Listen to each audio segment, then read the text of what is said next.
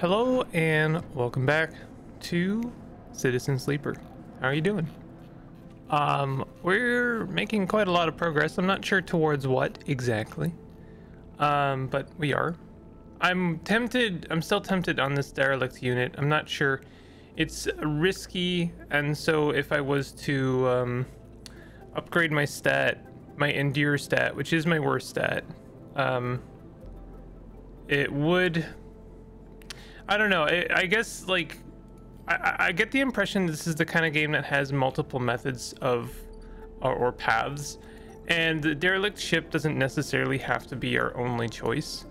So I'm actually totally comfortable with just leaving it for now and treating it as an option later. The fact that it takes endure to work on that ship tells me that that is not the path that this character, you know, has to take. It feels to me like it's not the intended path. I know that there doesn't need to be necessarily intended paths, but I definitely get the impression that there are encouraged paths. Like, if you have skills, then there are going to be methods that take advantage of those skills. And I think that if you know, repairing this derelict ship is kind of discouraged from this, you know, the point of view of this character, then we don't necessarily have to take that route, and I don't have to spend points on improving the one stat that I'm not good at. I think I'd rather just continue not being good at that stat and maybe improve other things. I do think it's kind of a shame because, you know, we spent scrap repairing that derelict, but it's not the end of the world, and it's certainly not going to make a difference either way. I do think I would like to work on getting this self-repair, although, like, we've got 2 stabilizers, so it's really only going to matter much later. But either way, I'd like to start hoarding some points so that you know, we have options later. So I'm not exactly sure what we're doing right now. Disable your tracker, help Fang chase his leads. I'm not sure. I guess, okay, we are meeting Fang up at the Greenway later. I think that that's something we're doing. Crack Conway. Fang has located a Conway facility buried deep in the waste. He needs your help to crack it and expose Hardin. Meet Fang in the Greenway. Build a home, we're gonna forget about for now. Flotilla aid, get to know Emphas, win a side reel. I think we're just work for Rabia. Spend time as a Yadigan enforcer. What does that look like? What are we doing to do that? Engage and intuit. Seems working for Rabia is your best chance to get an insight into the organization. I don't know if this is something I really want to pursue. I just feel like there are other things that I have, you know, like, my time is better spent elsewhere. So I'd rather work on this side reel for now. We have 3 3s, and they're all going to be 5s, so they're all positives. Vast colony ship is coming together block by block. Each cycle you see another piece slot in place. Something tells me that this is like a... When this finishes, it may actually be an end game, but it is it's good money for now. I think I don't necessarily have to take this route if and when we complete it. We can definitely get some data. Oh, I don't know what I'm doing there. Let's go ahead and get some Havenage agent data.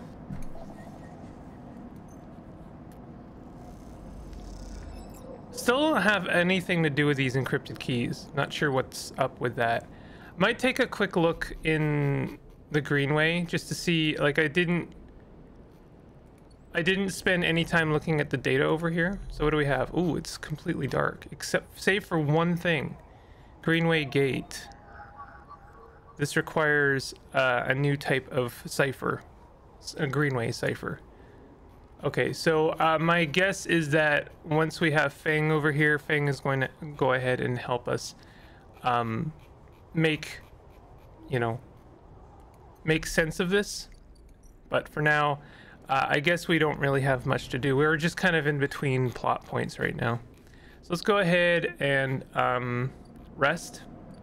We've spent our dice. We have nothing else left to do. And we'll only have 3 action dice this next day. I guess I could have spent a stabilizer. Having 3 dice kind of sucks. But we're in it now, so I may as well commit.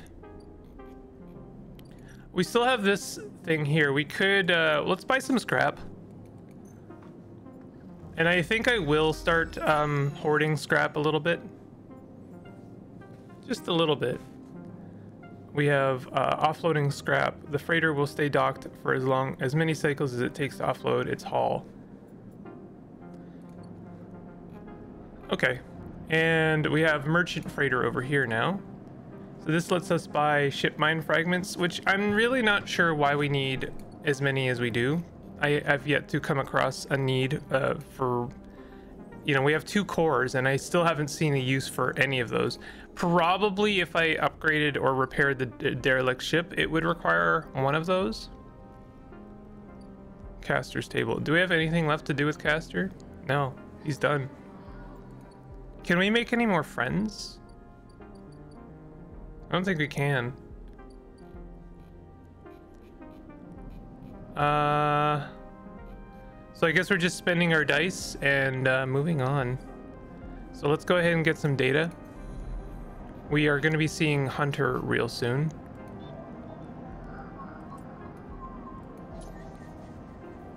Five cryo. 5 cryo, in addition to the cryo we will get for selling the data. It is nice having +2 interface. You just almost guaranteed you can always hack something. And here is our Hunter perk icebreaker. Wait, what? Hey, wait a minute, what? How do I look at my character? I don't know why my character isn't showing up right now. Well, whatever. We have a 6. It would be nice to spend the 6 on something. All right, we'll do work for Rabaya. Why not? We'll do engage.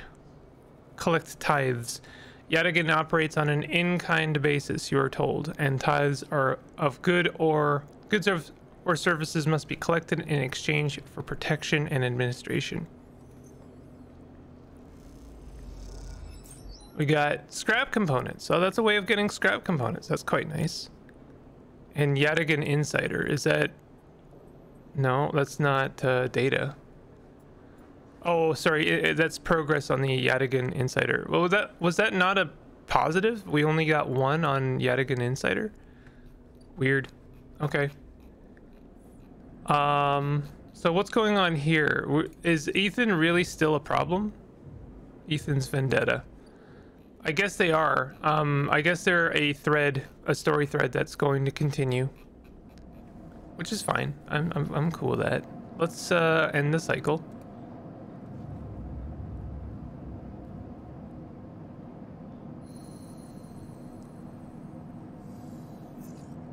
Oh, we're starving.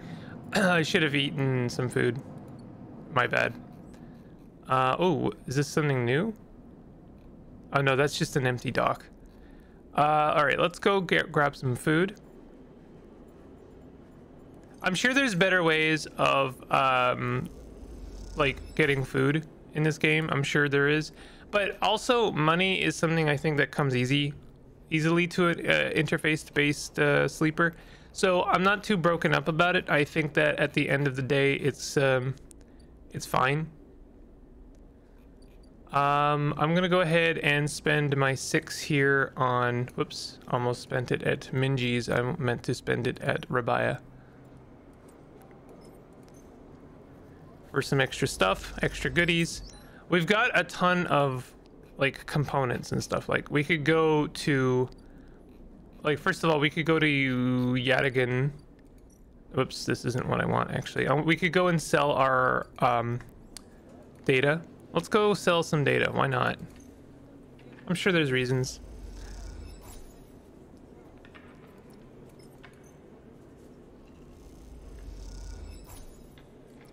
But like, yeah, we get so much money that I think buying food is a perfectly reasonable way of, you know, doing things. I'm sure there's better ways. Once you've played this game a couple times, you understand better methods of doing things. And I don't mind playing things unoptimally if that's really what's up. But we're at 110 chits or whatever it is, cryo. So let's, what is at the old rotunda? Oh, there's actually things to do here. Explore the rotunda. I really haven't done this. Interesting. Okay, well, why don't we do that then? Havenage watch list. Dock watcher. Steel dock plans. Let's go ahead and explore the rotunda. Neutral outcome. That's fine. We could use a 2. Nah, let's use the 2 to collect more data. Okay, so here, hold on. Operator. What is icebreaker? Agent nodes give double data rewards. Yeah, okay, that's what I thought. But like, why is it we're not seeing the hunter anymore? Like, whenever I see the bar fill up, it's just like whatever. We don't get hit by the hunter. Seems odd. Not sure what's up. Okay. Let's sleep. And I'm gonna check on the greenway tomorrow, because I'm pretty sure we can now progress on Feng. So we've got something at Overlook Bar, first of all. Buy rations. Get a drink. If you're unsure if your frame can metabolize alcohol, but this fungal drink fermented along the greenway seems like a good test. The Overlook isn't exactly a restaurant, meaning the only way you'll gain trust around here is with a stiff drink. Okay, we can try that.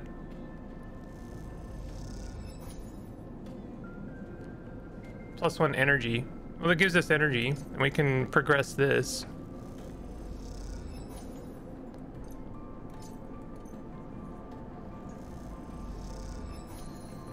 There we go. Maybe we'll have a new character. The glass shatters on the steel bar beside you, and the taunts don't take long to follow. Hey, Haunt, the spacer calls across the low room. What are you doing here? He laughs at his own lame joke. Playing human? Ignore him. You hunch a little further, staring at the hundreds of tiny impact points that scar the bar's surface. A hand falls on your shoulder, but as you flinch away, it pats reassuringly. You freeze in place. Out. The voice comes from behind you, spat out like a shot. You turn to see bright eyes, dark hair, a stare that could breach the wall and vent you all into hard vacuum. As you turn back to the spacer, this second glass comes sailing through the air. Catch. You reach up a hand and the glass shatters across your forearm, showering you in fragments. Through the haze of glass and Girl vapor, you see Tala leap the bar and close the distance to the spacer. The thud as he slams into the wall echoes around the bar like thunder. Now flanked by other figures quick to their feet, Tala throws the spacer out through the door and stands silhouetted against the rotunda lights. You touch your arm and it feels wet. Someone helps you to your feet and back onto your stool. Broken glass rattles as it is cleared, and a fresh measure of Girol is glugged out in front of you. That same hand, warm, heavy, falls on your shoulder once more. He isn't coming back. We don't tolerate that kind of shit here. Tala flops onto the stool beside you. Let's get a look at you. Tala wipes the powdered glass from around the wound, and someone places a bottle of alcohol and a metal tin with tweezers on the bar. She disinfects them and then turns to you. That was an ambitious catch, she smiles, pulling a sliver of glass from your forearm. Stupid, but ambitious. You don't feel the pain, only the sting, a string of status messages your body delivers concerning dermal damage and exposed structures. You do feel the care, though, as Tala's bright eyes search your thick synthetic skin for splinters. Watch her. Tala works with the skill of someone who has had to pick glass splinters from the skin of a stranger before. She hones in on each bright shard all the time, tapping the tweezer's tips in little rhythms that only she can follow. Tala smiles to herself. So you been on the eye long? Long enough. She laughs. Hey, you don't need to act tough with me. A splinter clinks into the tin. Not everyone is like that, idiot. We don't all hate you. She glances around. Some of the regulars, maybe they fear you. Maybe they're just curious. I don't know, but I do know that the Overlook is a safe place. I know what it's like to be new in this place. Trust me. She meets your eye. I'm not trying to convince you of anything or separate you from your chits. I just want you to know that if you need somewhere, you can always come here. I know the rations we've got aren't much, and the company is, she leans in, limited. But if you need work, I'll happily put you behind the bar, and if you need shelter, well, we can discuss that. You'll be safe. I usually have Francis on the door, but he's up in the Greenway this cycle, haggling with our supplier. Francis tends to be particular about what we serve, even if the clientele isn't. She places her tweezers in the tin with a clink. That's you, Sleeper. Here. She slides the glass of Girol to you. This'll help. She stops, her hand still on the glass. Wait, does this help? I mean, can you get drunk? Let's find out. She laughs. Just don't sit here too long. I'd hate to see you become a real regular. She walks back around the bar, gathering the glasses as she does. And before long is retelling how she threw that spacer out to a new group that just wandered in, complete with dramatic actions. She gestures in your direction and you instinctively look away, back to the worn surface of the bar. You take a sip of the Girol. The earthy fungal tones fill your senses, almost blocking out sight and sound, like diving headfirst into a bog. You may not be able to get drunk, but this connection to something grown, something fermented, something old, feels good. Heck yeah, bud. So we've got access to the rotunda. Oh, I see. Explore the rotunda. We already had access to the rotunda. We have access to the Overlook bar. And we can progress on this good service. Overlook clientele can be a tough crowd, but you have Tala's backing, and that means a lot. I could do a bar shift if I want. I don't think I do. I don't know. Tala seems cool. Let's go to the Greenway and see if we can progress something. Okay, we have to wait one more before we can do Fang's quest. Oh, we could have made progress on this. Shoot. Work the canteen. Work the grow beds. Grow beds are at the heart of the commune, feeding the members and fueling their lab work. You are invited to assist in maintaining them. Newcomers to the commune can work within the canteen, preparing and serving food for those that make the compound their home. I wouldn't mind doing this, and that means I think I would like to put points into engage. Thrill Seeker.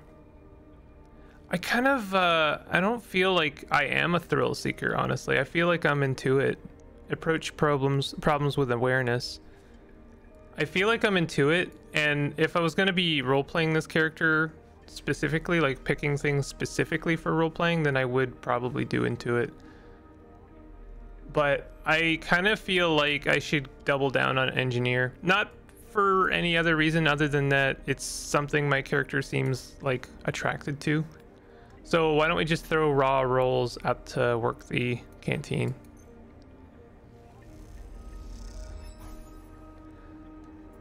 We could throw a 3 at it. 25% chance of a negative outcome. Neutral outcome.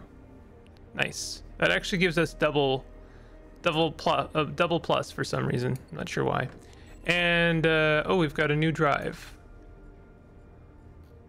Crack Conway? No. I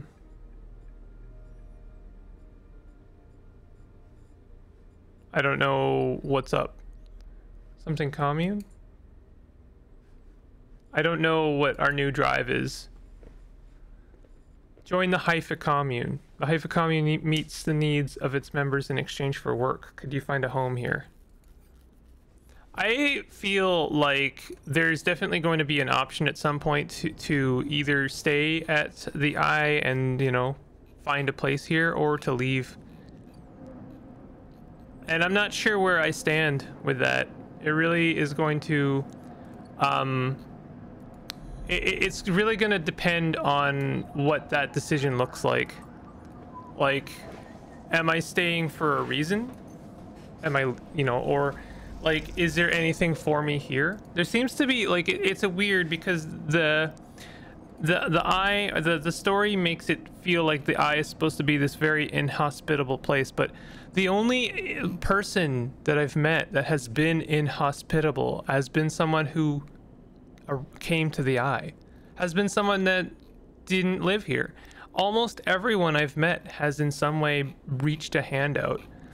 The only person that, like, turned me away was Dragos, and that was after he helped me. So I think it's a little bit, it's like when, you know, your GM tells you that, you know, your world is very harsh, but you find nothing but good things, you know? Either way.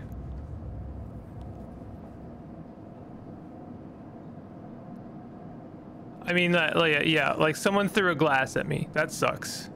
We're gonna go ahead and use a stabilizer now, because the next cycle we're going to be at 2, and I don't want to be at 2. So we're at 5 and 6, so we're gonna go to the Greenway because our Feng quest is going to be open, and I'm pretty sure that's gonna need some work. Oh, is it still not? I really thought it was. Never mind. Okay, well, that's fine. We're gonna work on the commune. I'll throw a 5 and a 6 on this. Oh, why did I do endure? That was dumb. Negative outcome. Oh, god damn it. Why did I do that? Oops. +3 hypha member, +2 energy. It's nice that certain things are giving us energy now. And let's go ahead and get some more data. I really thought that when we opened up that we were just going to be able to scroll along the Eye, but you have to press that button every time. I mean, it's not a big deal, but it almost kind of feels jarring. Okay, let's get some Yadigan data. Why not? I'm sure we're going to use it at some point.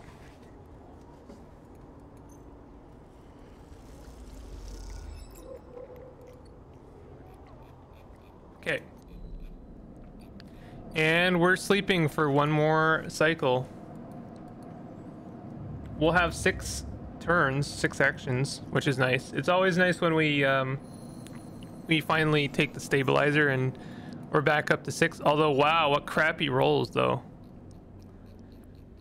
And today is not a good day to have crappy rolls, because we're finally gonna see what Feng wants us to do. When you enter the service dock, Feng is already set up, crouched among stacks of equipment. He is leaning over a terminal, bathed in a blue glow. He looks totally at home. Sleeper, what do you think? Turns out not everyone in Havenage is set against me. A couple of my old system pals managed to ship me some of my old gear. He gestures at the pile of blinking hardware. Nice kit. Feng does a mock bow. What are we looking at? One massive smoking gun. He raises his eyebrows. Feng beckons you over. He has a set of scans of the waste on his terminal, with heat maps of activity overlaid. A chunk of the derelict rim is blotchy with bright red and orange marks. Does this look like a wasteland to you? Feng shakes his head. There's hundreds of Conway machines out there, all lined up in concealed hangars, and a whole underground facility to support them. Hardin has got a crew out there, putting them together. They must have shipped them in piece by piece through the shipyard, ready for assembly out here. Why? They are planning something. No one needs hundreds of heavy-duty reclamation drones to run this kind of operation. Maybe Hardin masked this whole thing as an effort to clean up the wastes, but there's no way this is about pulling scrap off the Eye. Feng looks worried. And why is Conway in the mix? I bet no one in Havenage knows another corporation is setting up in the station. they aren't stupid either. These scans are the best info I can get. The wastes are cut off from the eye's cloud of networks, and the greenway is a total dark zone. No data can come in or out. We can't hack them? We can't from here, he turns and winks. That's why I'm going to pay them a visit. How? You forget, Havenage come in and out of there, all cycle. I should be able to get in, as long as no one I know sees me, he grimaces playfully.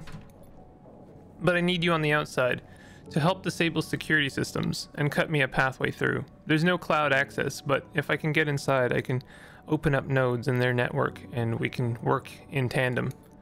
It's a massive facility, buried deep down there. Miles of corridor and ventways wrapped around cargo bays and hangars, so it'll take more than a few cycles to work through it. But as long as you can keep them off my back, I know I can rip what we need out of there.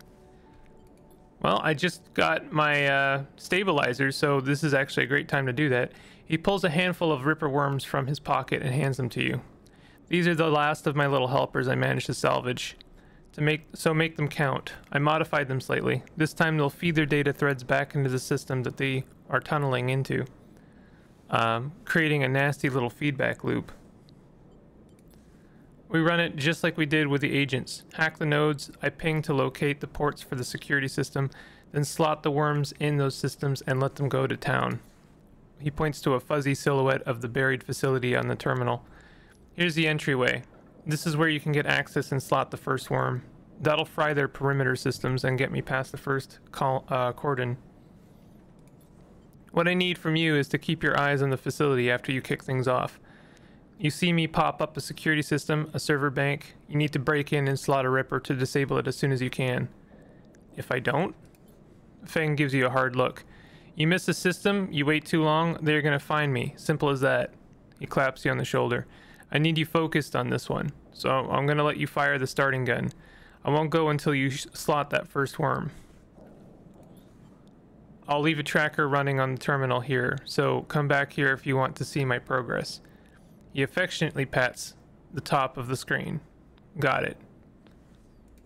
Don't worry, you can run rings around their protocols. I've seen it. Feng gets up.